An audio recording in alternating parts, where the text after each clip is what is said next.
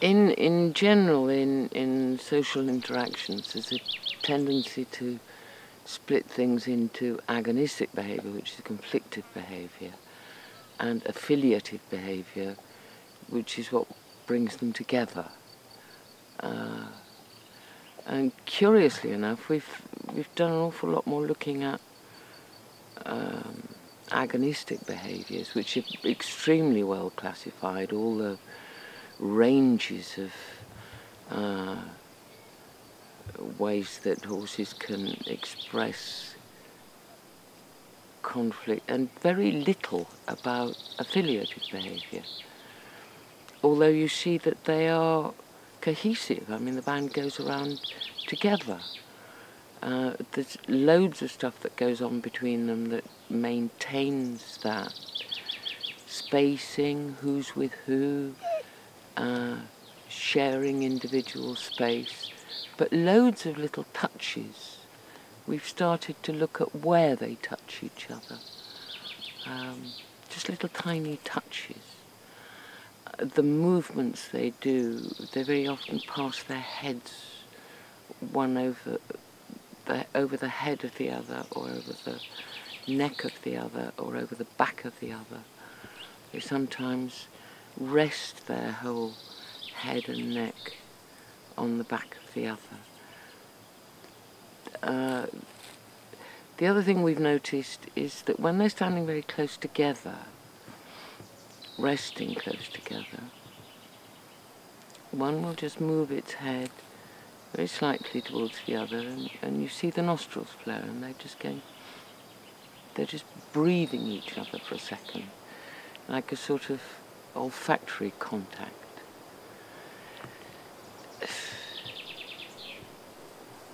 Nobody's really looked at that. We seem to be much more interested in conflict than in... although there is so little conflict, and there is so much bringing them together, and we're not really looking at that, either academically or... sorry, but very often in television programmes. The horse is actually... Of course, it's jolly boring just looking at horses eating. So, doesn't make good television. What we want to see is fights. how do you think that this overrepresentation of agonistic behaviours in popular and scientific literature has affected the view of horses amongst horse people? They all seem to be very much more dangerous than they are. It's not that they can't be dangerous, of course. I mean, you can have awful accidents with horses. They can, when they're misunderstood, be very defensive, and that's a problem. But some forms of teaching are just full of safety rules, as if you're handling a tiger all the time. And of course, if you think it's dangerous, you go around it with this rather aggressive attitude that makes the horse very defensive, and you actually produce problems more than eliminate them. Between horses, the whole thing is this synchrony, this harmony of we're doing the same thing together. So they may provoke that with their friends. Hey, friend, shall we do this or shall we do that? They stop doing it with us because we don't listen to them. They stop communicating because we're just telling them to shut up all the time, or we just have no ears for it. Do you think that people mistake affiliative behaviours for agonistic behaviours when horses direct them towards people, for instance, nudging or touching? Yes. Loads of horses are frightened even to smell people because they've been bashed in the face for putting their noses towards people. People think they're going to bite. Why do they think they're going to bite? No? Does he bite? No, I said, no, I do. I'm much more dangerous than a horse, really. The problem about watching domestic horses is that domestic horses are a great deal more aggressive than feral horses. Even in grazing in fields, a stable group, your aggression rates are something like 20 times higher than they are in a feral group. Why? I think we're not paying attention to this, because what we've paid attention to is who's the most aggressive, who is the most dominant. Instead of saying, look, actually they're subject to a huge amount of stresses that we don't even think about. They're not brought up naturally. They don't learn about subtle social behaviour.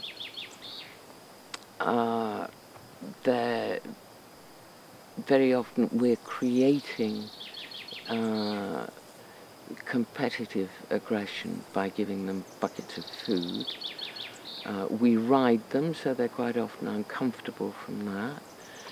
They're not natural groups. They haven't chosen to be in that group.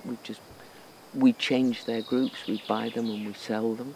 We put fences around them. We limit their space. There's a whole load of stuff there that actually produces quite a lot of stress.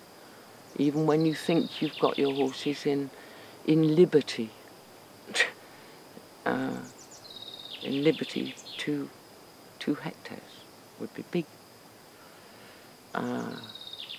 These have got 1,000 hectares. And your horses still run out when there's a hole in the fence? Oh yes, they find it small. They'd like more.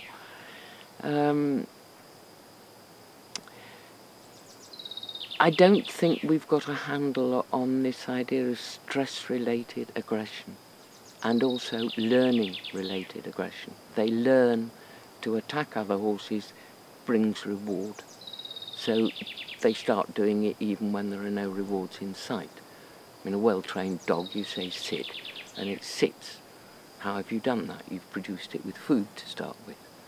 If you're trained that aggression produces food, wins the bucket, then you're liable to go on doing it even when the bucket isn't in sight. And I think that's one of the reasons why they're higher. We haven't started analysing this because we've been, both on an academic level and on a general level, we'd be much more interested in who's more aggressive to who. And that is a horrible model to base our relations with horses on.